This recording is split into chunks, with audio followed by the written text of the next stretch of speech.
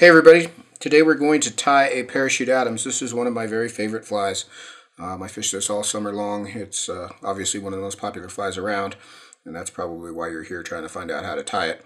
I'm going to tie this one on a Tiemco 100 SPBL, and this sort of is my variation on it. I do make a few alterations to the original pattern to make it float better, make it a little more visible, and just altogether a prettier fly. So I'm starting on a size 16. And the thread I'm going to use is Tiemco 16-aught. This is a thread you can't get anymore. They don't make this thread, don't import this thread anymore. So the closest thing you can get to it these days is VEEVUS 14 or 16-aught thread. And I'm using it in a dark gray color. The exact shade doesn't make a huge difference because it's barely going to show on the fly at all. So I'm going to take this thread, I'm going to start at about 75%. And I'm going to wrap back to the bend of the hook. So I'm all the way back in the last straight portion of the hook shank. And at this point I'm going to take a spade hackle feather. And what a spade hackle feather is they're on the edges, the widest part of a dry fly rooster cape, rooster neck or rooster cape. Cape and neck mean the same thing, just for the record. These are at the widest point on the outside edges, and these feathers have very long, very stiff barbs with very little web. And what I want to do is I'll get up out of that web, kind of discard the bottom half of the feather, and I want to stroke these fibers out away from the stem against the grain so they stand up like so. You can see I've got nice long stiff barbs to make tails with. So I've got here already prepared a brown spade feather as well as a grizzly spade feather. We're going to use mixed brown and grizzly. And there's a couple little tricks to doing a mixed tail. What I'll do here with my brown feather is I'm going to pull out, on a size 16, it's probably 6 or 8 fibers. And I want to pull them out so that their tips become even. So I square their tips up like so. And I'll peel those off the feather. And I'm just going to take and tie those in at the bend of the hook here with just a single turn of thread for the moment. Then I'm going to take my grizzly and do the same thing. So I've got another clump that's about equal size, and I'm just using that first turn of thread there on the bend to hold those tails in place. I didn't worry about the length. I'm going to take my grizzly fibers and set them up so that the grizzly fibers are the same length as the brown, and then I can undo half a turn. And then I can tie these into length. And the length that I want is about a shank length long. We're pretty good right there. So I'm going to tie those in right at a shank length long. And I'm going to wrap forward over the butt ends to just short of that 75 or 80% point. And then trim those out. So now I'm going to bring my thread all the way up to the hook eye. And back again to that about 80% is really the spot I want the wing to go in. And for the wing, I'm going to use MCFLYLON. So MCFLYLON is a heat-treated polypropylene. You can see it's got a bit of sheen to it. And that's one of the things I like about it, is conventional polypropylene is very matte finished, very flat. This has got a little bit of shine or sparkle to it that makes it a lot easier to see on the water. The heat treat also keeps this material from matting down on itself, which is the other thing I like about it. So I'm going to cut, I've just got a whole strand there, and I've only cut about, I'd say 2 inches. I don't need very much per fly, and this is typically how I'll do this, is I'll cut these into 2-inch long sections. And I'm going to separate these fibers. You can use your scissor tips or a wire dubbing brush to do that,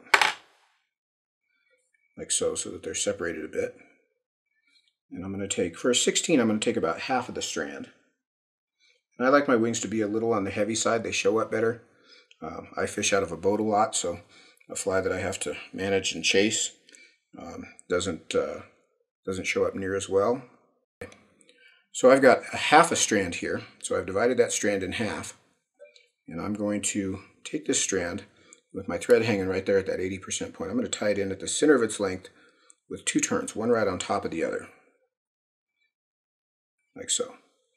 Now what I'm going to do is, and I'm tying left-handed, but what I'm going to do is I'm going to grab the front of this wing and pull it toward me, and the back end and pull it away from me.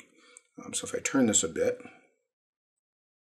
you can sort of get the idea of what I'm doing. You can see when I make that turn of thread becomes diagonal, and that's what I'm shooting for there. So I'm going to pull this front end back toward me.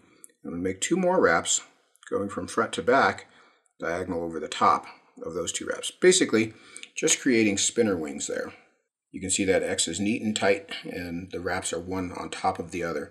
So I've got 2 wraps going one way and 2 wraps going the other way. Now, if you have problems with parachutes when you tie the hackle in, or when you go to post the hackle, and your wing is floppy, it's because these wraps right here weren't tight. So to that end, I'm going to make another wrap each direction very tightly over the base of that wing, and then I'll pull both wings up above the hook.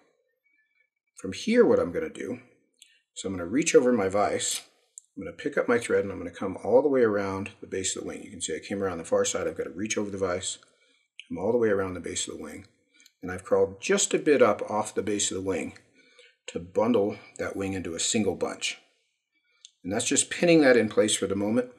You can put one more turn in there if you like, and then always finish with a wrap around the hook in front of the wing. What that's going to do is anchor everything down so that if I lift my thread, everything doesn't come undone, which is catastrophic. Nobody wants that. So now I'm ready to tie in my hackles, and what I've got here are both a brown and a grizzly feather. And the way I've sized these is if you take these feathers and bend them around the base of the wing, you can see that those fibers extend right to the base of the tail. And that's the length that I'm looking for. That's how I size my parachute hackle. That happens to be a size 16 feather on a hackle gauge on a size 16 hook, so I don't oversize my hackle. Some guys do, and you're welcome to do that. I like the look of the little cleaner look of the slightly smaller hackle.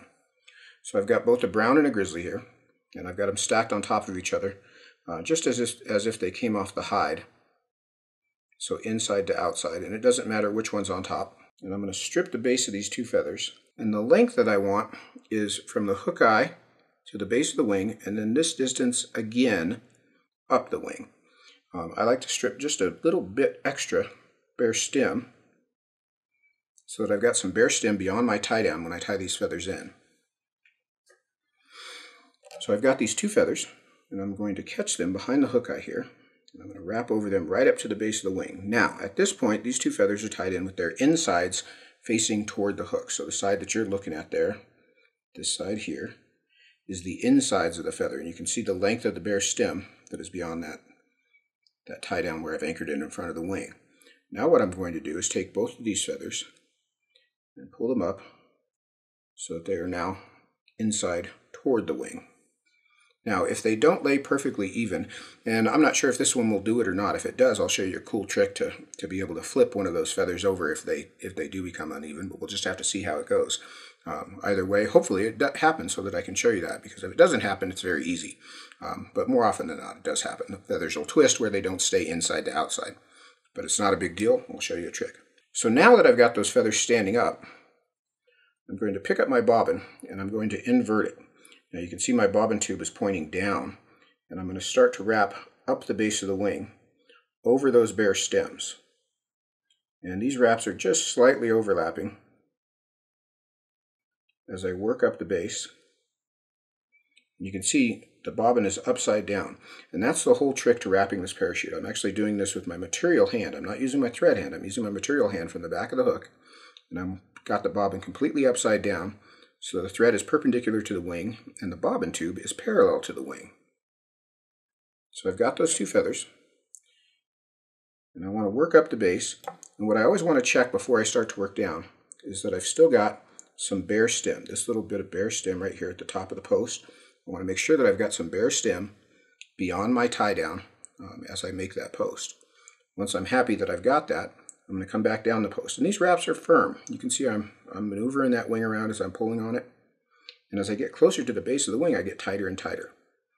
Once I get all the way down, I'll come around the hook again just to lock everything in. And I've got my feathers posted to the wing. And now I'm going to bring my thread all the way back to the bend. And you can see you can sort of tangle the feather and the wing together. I'm going to bring my thread all the way back to the bend in preparation for the body. For the abdomen of my parachutes, and this is on almost all of them, I like to use goose biots. And what I've got here is a natural Canada goose biot. And this is from a Greater Canada. You can see these biots are very long. So I'm going to clip out one of these biots. And in the case of me tying left-handed, the biot that I want, it comes from the right wing. It's the first feather on the right wing. And what that does for me is you can see there's a bit of natural curve to these biots. I want to wrap the feather with its natural curve, and being a right feather tying left-handed, this feather will have the ribbed edge on the forward side of the turn, using the smooth black edge to cover that and make a non-stand-up edge body, a smooth body, but with a dark rib. If I wanted a ribbed body, I'd either have to turn this feather over and tie it in curve up and wrap it against its natural curve, or use a feather from the left wing. So if you tie right-handed, the answer is you want a feather from the left wing. So I'm going to take this feather, and one of the things with biots that people always seem to run into is they want to come in and take the biot and tie it in just by the very, very tip. We don't want to do that here. That tip is very fine. So it's probably going to break. That's the big issue there. But also, that tip is so narrow that we've got to make the wraps so close together on the first couple of turns that we really sort of screw up the taper and shape of the body. So what I want to do is I want to overlap that tip. You can see it's right up to the base of the wing. And then I'll capture it with my thread back here at the bend. And I'll wrap forward over the biot all the way up to the base of the wing. Now I'm going to take just a bit of Zap-A-Gap, and when I say a bit, I mean it. It's just a little shot, and I just run it down the top and bottom of the hook. If you're going to err on the thin side with Zap-A-Gap. It gets very messy very quickly if you don't. So it's just a thin coat, and that's going to help toughen up this biot body. These are actually really tough feathers if they've got a little zap underneath them, so it makes a big difference. I'm going to grab the tip of my feather in my hackle pliers, and I've got these in a pair of Jorgensen hackle tweezers. You can see how little of that feather I have to get a hold of. And I'm going to stand this feather up. I'm going to make the first turn at the bend. Now when I do this, you can see the stand-up edge is on the front of that turn. Get my finger in there. So what I'm going to do with the next turn is I want to overlap the back edge of that turn to cover that stand-up edge. And I'll just keep doing that as I work forward. If you also notice, there's no taper to the thread body right now, but we're going to end up with a tapered body when we get all said and done. So I'm going to continue forward, overlapping these turns, letting the back edge, the dark edge of this biot, cover that stand-up edge that's leading the turn, right up to the base of the wing.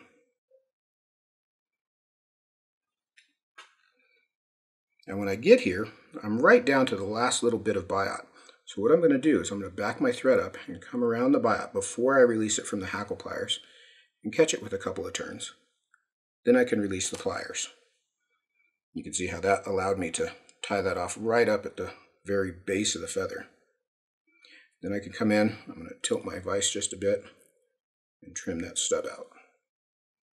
I'll wrap down over what was left there. You can see that biot body is just a beautifully segmented body that's also got a bit of a taper, and that comes from the overlap in the feather. As we wrap it forward, it sort of telescopes up the shank and makes a nicely tapered body. So now to finish off the thorax, I'm going to take a very small amount of gray superfine dubbing, and I'm going to apply it to this thin thread. So I'm going to have a very skinny strand of dubbing. You can always add a bit more, but if you've got too much, it's hard to manage.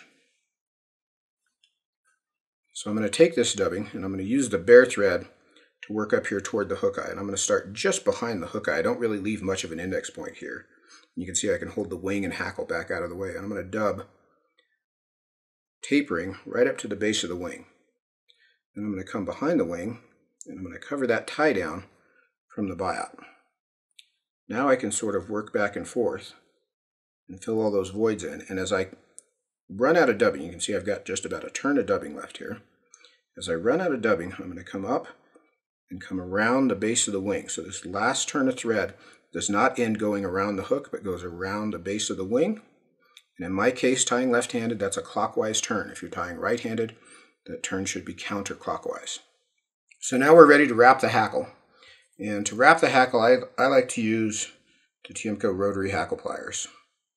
These guys here. They've got a swivel. I know the screen's not big enough to show all this, but they've got a swivel in the handle, so I'm able to wrap these feathers at a right angle. And what I want to do here is I want to separate the two feathers first from the wing. A lot of times when I sort of tangle them up, albeit on purpose, with the wing, I want to separate those wing strands out so that I don't have them bound up in the hackle. And of course, because you're all watching, I've got one really wound up in there.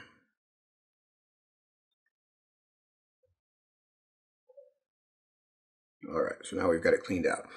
You can see there's some bare stem there beyond the tie down, and these feathers were tied as they sit here with the insides toward the wing right now. So what I'm going to do is I'm going to bend them down so the inside is now up. This side here is the upside of the feather. I'm going to bring them around the back, and at this point I'll attach my hackle pliers. This is the inside of the feather here on the top side. So it's inside up. And I know there's a lot of debate about the right way to do it. I realize that there's different ways to do it and different guys like different things. But all that being said, this is the right way to do it. If you wrap the hackle with the inside up, you're wrapping the feather with the curve up, and it clears the path for the next turn. So I get a nice, clean, even hackle, parachute hackle on this fly. If I wrap the feather with the hackle fibers pointing down, the curve inside of the feather pointing down, it's very hard to manage. It's not that it can't be done, but it's very hard to manage to keep those all lined up nice and neat in the wraps. With this method, I'm going to have a clear path as I go down the post. So I'm going to start this feather, or these two feathers, at the top of the post. And you can see the bare stem is going to come about halfway around before I even start to have hackle fibers stick out. I'm going to start at the top of the post, and I'm going to pull down tight, and I'm going to put each turn under the last. And I'm just going to make about 3 turns, one underneath the last, as I work my way down the post. Turn that just a bit so you get a little better angle on it. You can see there, I can tighten the feather up a bit.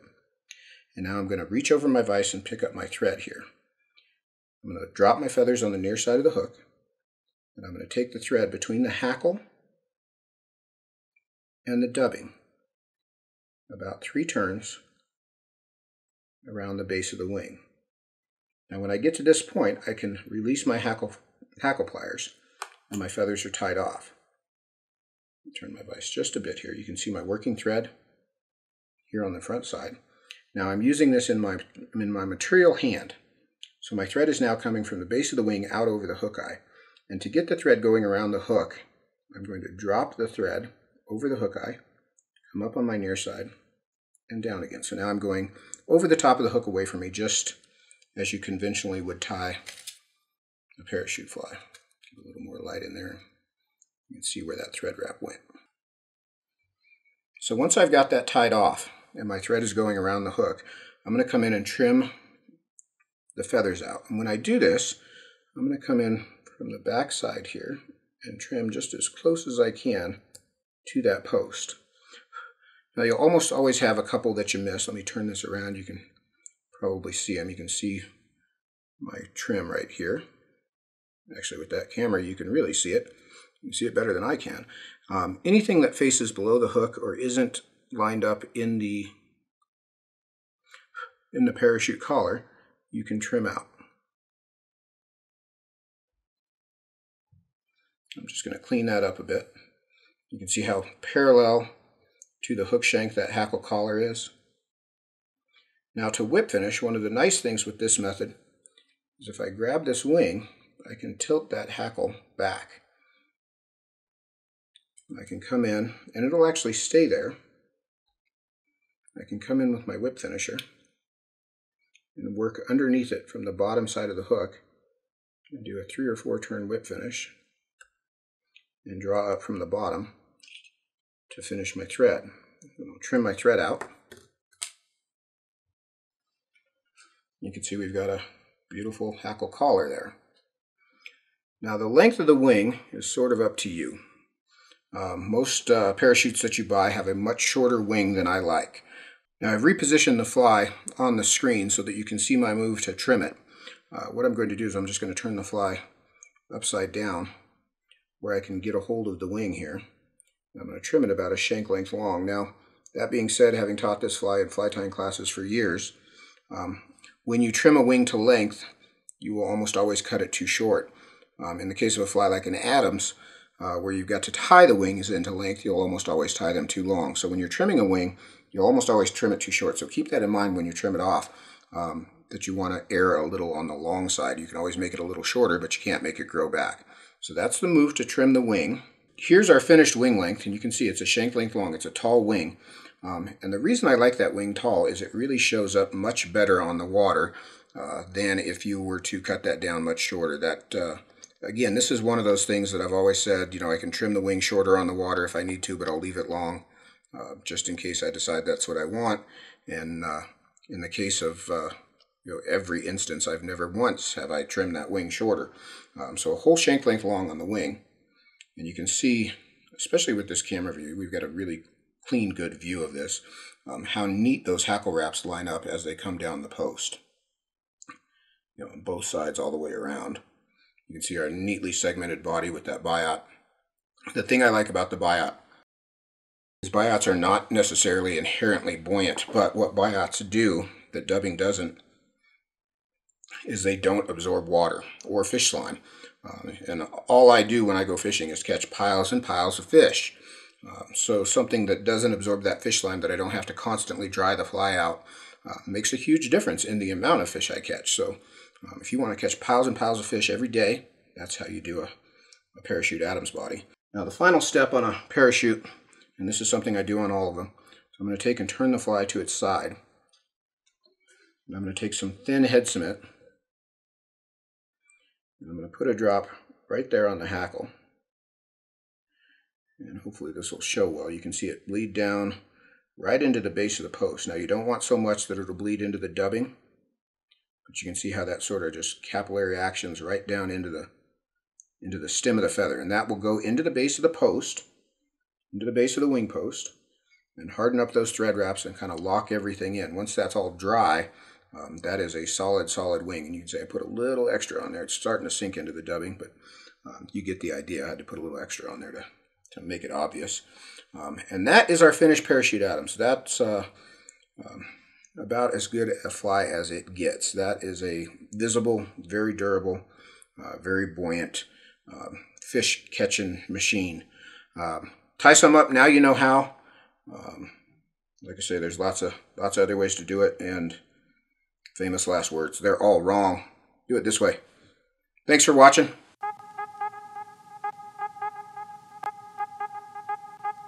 Okay, I realize that I forgot to show you the trick in the case that your two feathers don't stay aligned inside to outside. So what I've done here is I've whipped up another one real quick, and I've tied these two feathers in on purpose incorrectly. So that feather has got the outside of the feather facing you, the brown feather, and the grizzly feather has got the inside of the feather facing you. So those two feathers are lined up the wrong way. We want them both to line up inside up as I bend them around the parachute post. So what I want to do, my brown feather, I can fairly easily come around and end up with the inside up. So that feather is going to be managed just fine. The grizzly feather is going to cause us some trouble. And here's the trick to this. What I want to do is take the grizzly feather, and you can see that's inside toward you, and I will fold it so that it comes around inside up. Once I've got that, then I can take my brown feather and arrange it along the inside as well. I'll stack those two feathers right on top of each other, like so, and pull tight on them. You can see how I've just folded those stems so that they line up correctly. Again, it's just a matter of how you position those. Now I'll show you what the actual wrap looks like. So rather than treat these as one unit, I'm going to bring my brown feather around and bring my grizzly feather down under it, and then cup them together. So now I've got the insides facing up. The side that you're seeing there, they're still kind of quartering. This is the outside of the feather on this side, on both of them. So I've just folded those to go the right direction. I'll grab them in my hackle pliers, and I'll start my turn here at the top of the post. One turn under the last. About 3 turns, pull everything tight. Pick up my thread on the far side of the hook. I want to come under all that hackle. About 3 turns.